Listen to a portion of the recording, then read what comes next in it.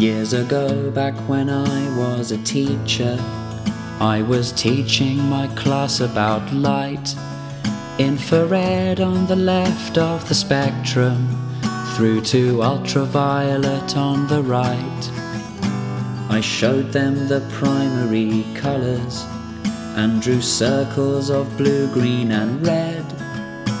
I explained that each colour had its own wavelength, and the pupils wrote down what I said. While the class settled down to their homework, one curious boy raised his hand.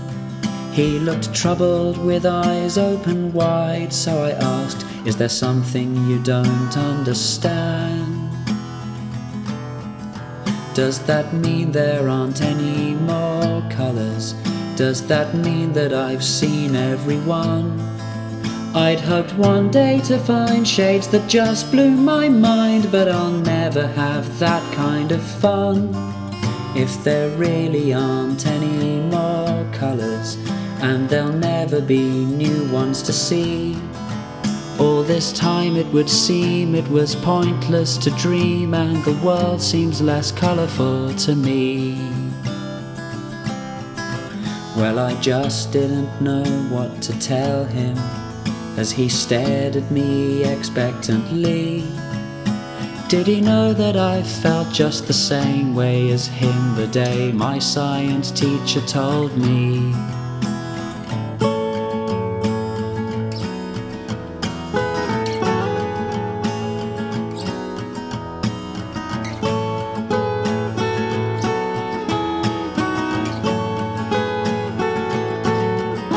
It's not true that there are no more colours. It's not true that you've seen every shade.